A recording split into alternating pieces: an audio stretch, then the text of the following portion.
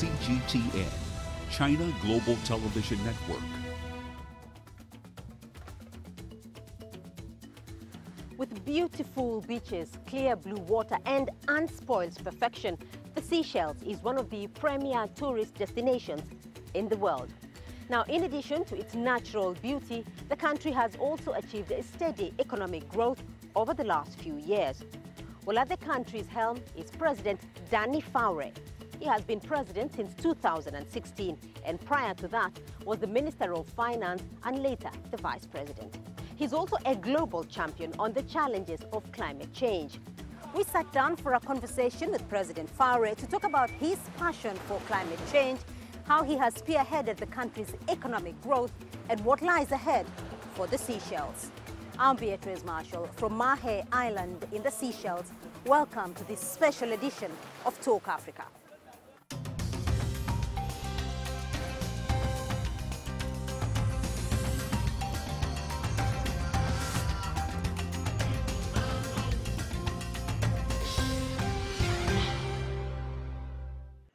The Seychelles is an archipelago of 115 islands, but has one of the smallest populations in Africa. Its steady economic growth and low population, however, has ensured that the Seychelles has the highest per capita GDP in Africa. Before we sit down with President Faure, let's take a closer look at the islands of the Seychelles. The Seychelles archipelago lies in the Indian Ocean, northeast of the island of Madagascar. It boasts some of the most pristine beaches and oceans anywhere in the world, and its comfortably warm weather makes the Seychelles a year-round tourist destination. The Seychelles is a relatively young democracy, only gaining independence in 1976.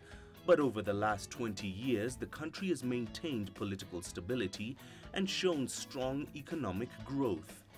This growth is largely due to the vibrant tourism sector, which contributes 25% of the GDP. Its second largest industry and biggest employer is the Indian Ocean tuna, which provides 13% of the GDP. The tuna canning company exports 98% of its product and has the #1 selling brand in France. The capital, Victoria, is a diverse and beautiful town with a mix of architecture and narrow streets, which are largely filled with new, modern cars. It also holds the record for the smallest capital city in Africa. Victoria's proudest monument is the l'Horloge, an elegant replica of the clock first erected outside London's Victoria Station. It has remained virtually unchanged since 1903. The Seychelles is a true melting pot of cultures. The Seychellois, as its people are known, come from a unique background of African, Indian, Chinese, French, and British. It is also a very environmentally conscious country, which is reflected in the cleanliness and beauty of both its natural environments and towns.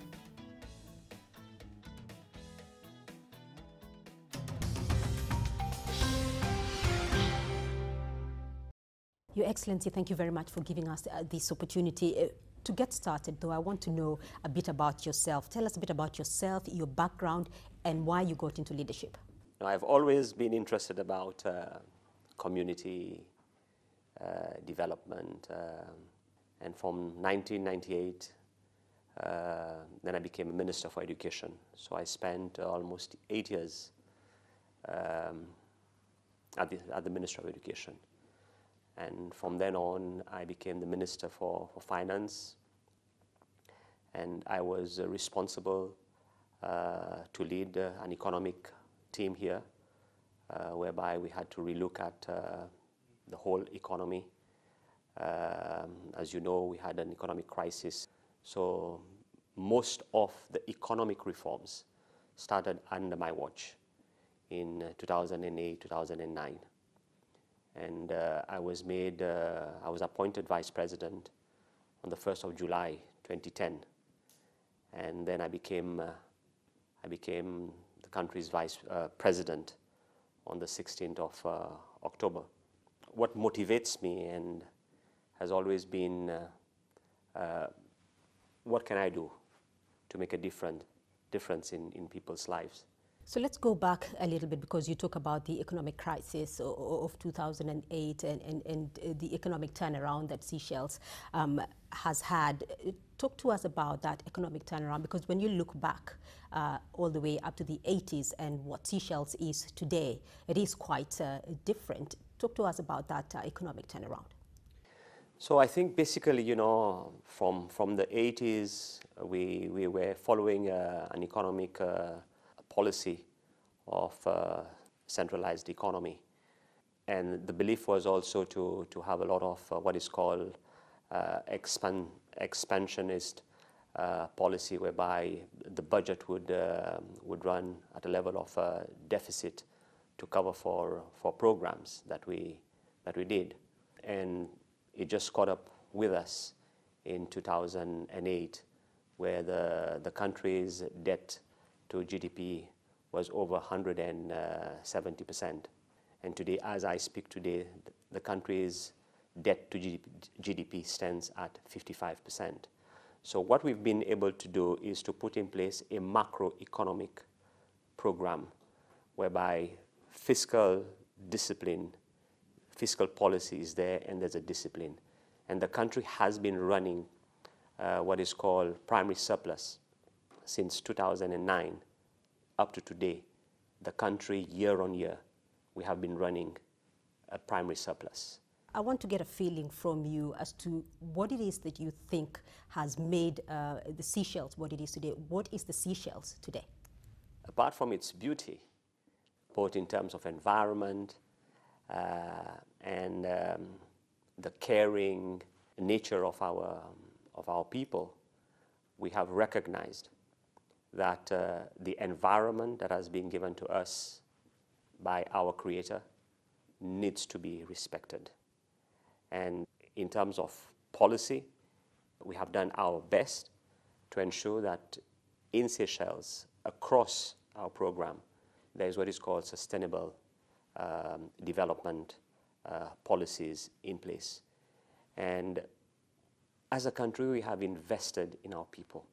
So we have pursued a path whereby the people, they are at the center of development. And we believe that people, they need to live a life of dignity. So what is number one top priority in our program, what matters for us, are the people. So Africa is a very young continent, and 60% of Africa's population are now currently characterized as the youth. In terms of the youth development and youth programs in the Seychelles to cater for this burgeoning population, what do you have in place? I would say that we are one of the only countries today in Africa that we have a ministry that is in charge of policy development for the young people. But we have a National Youth Council, whereby all youth organizations, they are affiliated, they register, and they elect out of their members directors to sit on the board of the National Youth Council. And every year to the national budget, government, we allocate funds so that they can manage their programs. So they are involved. So young people in Seychelles are not marginalized. They are at the center of development. When the young people of Seychelles, they finish their post-secondary institutions, and this is around, I would say, 18, 19 years old, we have what is called My First Job. So the program of My First Job allows a young person to be employed in the private sector, whereby part of the salary is covered by the organization and the other part is covered by the state. So there is no reason for a young to say that I finished my studies and I don't have a job, because automatically you can go onto the program. The environment is quite a central theme for you, and you're very vocal about the challenges and the need to face those challenges brought about by climate change. Why are you so passionate about this? No, it's our own survival. For many years, Seychelles has been advocating. We see what's the problem, what's happening around us, and we have done our duty. We treat climate change as a human rights. It's the right for our own survival.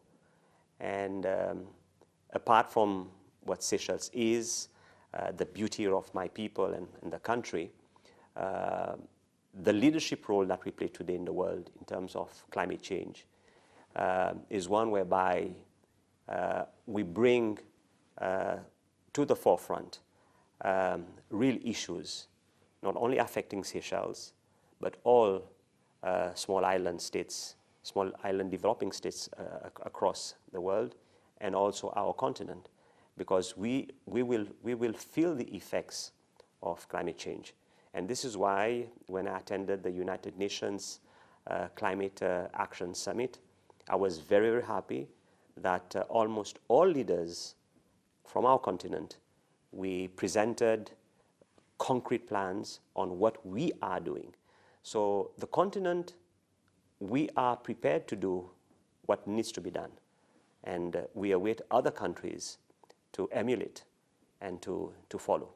Do you feel that after you, the leaders of the small island developing states, after they have presented their proposals, that finally they are receiving enough global attention? Because according to scientists, if seawater levels rise just 3 feet, the people of the population of Seychelles will have nowhere to go. Yeah, you see, basically, I think the time has come for them to listen.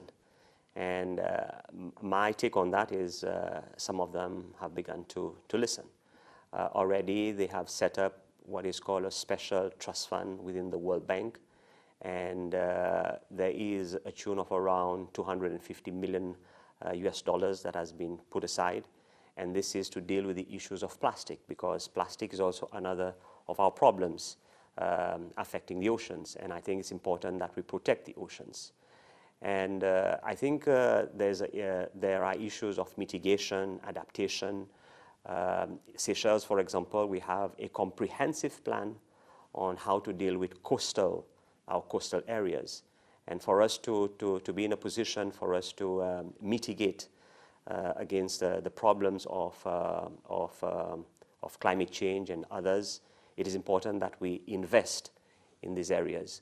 And I think there is an appetite now for countries to come forward and to finance these projects. But I think more needs to be done.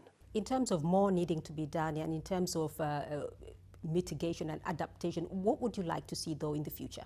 What I want to see in the future is once a country presents its program, and the program has had we have had a costing to the program.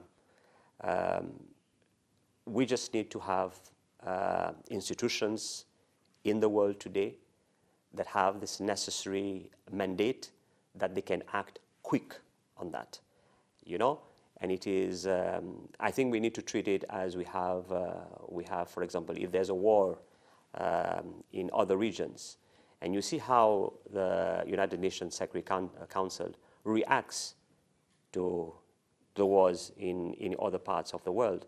But I think it's this, how you respond to the problems that countries across the world, small states, and I think it's this is what we want.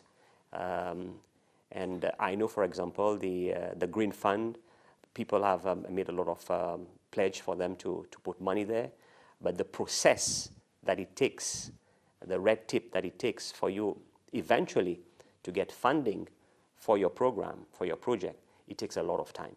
So I think we just need also to relook at those mechanisms and make it easier for countries to access funds so that we can implement the projects and programs on the ground. What are some of the projects, though, that Seychelles has put in place and that can be emulated by similar countries? You see, one of the first things that we did Internationally, there is an agreement that we need to have protection of our oceans, and the percentage that has been agreed on is 30%. We are one of the first countries on the continent and in the region. As we speak now, we have already met the target of 26% marine protected areas. And by January, February next year, we will hit the target of 30%, meaning 10 years ahead of the 2030. And it just shows you the political will, okay? And Seychelles today, we are leading the way. And I think it's very important, it's important that we do that, because this is in one of the ways we just need to show that we can do it. And of course, we've received the necessary support from our international partners, but I think there has to be a leadership. And I think we just need all of us to do what is necessary to meet the 2030 target. Excellency, thank you. We're going to take a short break now. When we return, we'll continue our conversation with President Danny Faure.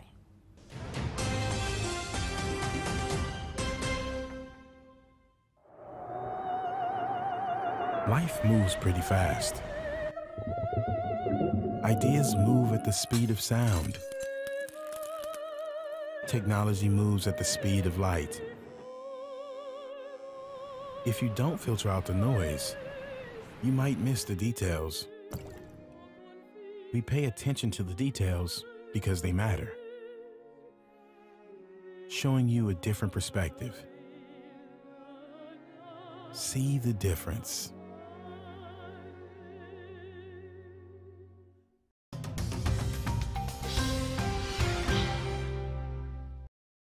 Welcome back to Talk Africa. We're still here at the State House in Victoria, speaking with the Seychelles President, Danny Faure.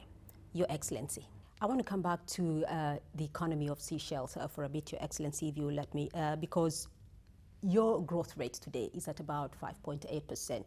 It is gradually rising. According to the World Bank, Seychelles is the only African country that has achieved a high income economy. What is it that the Seychelles has done to achieve all this in what I would say a relatively short time?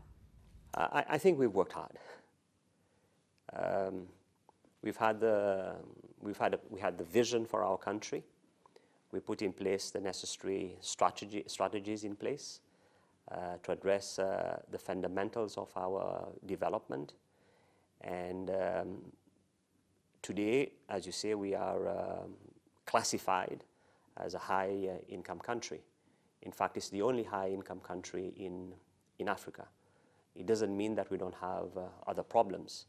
But I think what is important, it's important for us to look at the people, the strengths, the strengths that we have, for example, in Seychelles, the environment. So basically, we've made use of our environment, the pristine environment that we have, and we open our doors and we build it slowly, gradually. And today we have tourism. That is the #1 pillar of the Seychelles economy, and its contribution to GDP is 25% contribution. And through this contribution, we are able, through the national budget, to fund programs in education, in health, in housing, in social protection.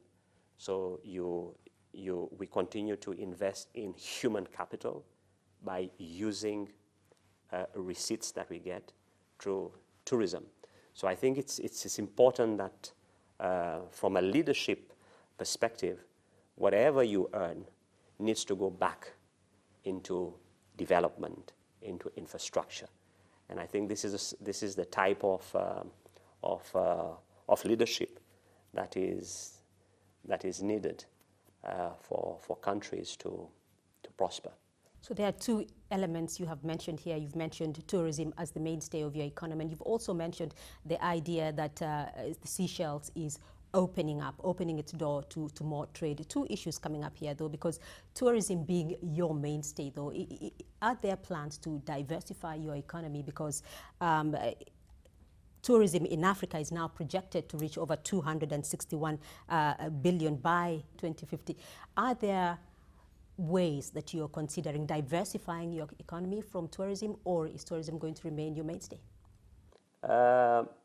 We will continue to rely heavily on tourism so as to consolidate what we have achieved. But it has taken us 2 years, and we've done a lot of consultations within Seychelles. And today I am happy that we have a national strategic plan for our country. And we are looking at other areas for us to diversify the Seychelles economy. We want also to increase the GDP that presently we have as a result of our own development in fisheries. As you know, we also have a very important can tuna factory in our country. So we are looking at doing more in terms of small businesses. We want to consolidate our financial services. We want also to do more in terms of the IT. We are now looking at what is called the new frontier for Seychelles development, and that is the blue economy. So I think here we have prospects, and I think this is an area for investments to come here, build partnership with our locals, and I think we are conscious that we need also to diversify, but as we build the human resources and consolidate what we have in place. Seychelles is a small population, and you talked about Seychelles opening up now for more trade. The Continental Free Trade Area that came into place last year, how does the Seychelles hope to position itself to take advantage of the trade that could be offered by the opening up of a 1.2 billion market on the continent? We are ready for that. And I think it's important where trade, intra-trade is concerned. So I have taken my time over the last 2 years to build a relationship with all the leaders within Eastern Africa and Southern Africa. There is air connectivity, Ethiopia, Seychelles, Kenya, Seychelles, South Africa, Seychelles. So I think this is very, very important. And we also need to look at the cargo shipping lines within the continent and within our own Indian Ocean. But I think, yes, I would say that this is a golden opportunity for countries in Africa to look at the existing barriers for trade and see the potential of this important agreement that we have, our leaders on the continent we have signed. And I think this is very important for the young generation coming up, and it is their future. Right, Excellency, I want to talk a little bit about your visit to China in 2018, because you met President Xi Jinping, and you talked specifically about opening trade and continuing relations between the Seychelles and China. Tell us a bit about the two MOUs that your country signed with China, particularly on the marine cooperation towards the Blue Partnership, and also your partnership in regards to the BRI, the Belt and Road Initiative. Now, we see the Belt and Road Initiative as a very ambitious program. And in its implementation, we will see prosperity within the region. There will be economic development, there will be trade, and I think Seychelles stands to benefit from what would happen with this development. So that was the main reason why I agreed that we need to sign this MOU. One of the MOUs that we signed with our Chinese counterpart was one in the area of environment, and basically here we're looking at marine protection, marine technology, and already we have received a team from China that has come to Seychelles, and I'm happy to say that we are implementing the MOU that we signed, and I think this is the type of partnership that we welcome. All right. This year as well, China is celebrating its 70th anniversary of the founding of the People's Republic of China. I want to get a goodwill message from you to the Chinese people. As they celebrate their 70th anniversary, on behalf of government and the people of Seychelles, we stand in solidarity with them. We convey our warm message of fraternity. We wish the government and people of the Republic of China all the very best. They have shown that when they work together, when they adopt a vision which is very clear, and they have plans, and they've put their people at the center of development, they have brought shared prosperity to their people. And shared prosperity to the Chinese people goes beyond the borders of China. It has also come to our own continent, that we can also take pride in what China is doing. And also we thank the Chinese people and the Chinese government for all their contribution in the development of Africa as our continent. Right, Excellency, a final comment from you though, because you have been, I go back to my earlier statement, you've been in public service since 1985. What would you like to leave as your legacy, and what are your future hopes for the Seychelles? I want to build strong institutions. When I came president, I told them it was not necessary for you to have a strong man at State House. What you want, you need to have a leader that has integrity, that has values, a very clear vision, and a heart for the people. And in my 3 years in office, I have demonstrated that my heart is with the people of Seychelles. And we have a vision. And today what I am doing, I'm building strong institutions. Because the strong institutions will protect whatever our people has gained over time.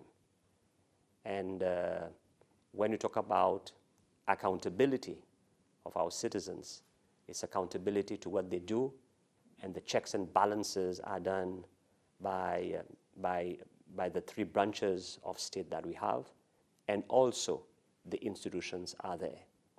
So I want to continue to build on building the strong, vibrant democracy, whereby a child who is born in my country is born in a country that is safe, that has peace, stable, and knows that he or she can grow up to live a life of full dignity. As long as we live here on the earth, we can live a life of full dignity.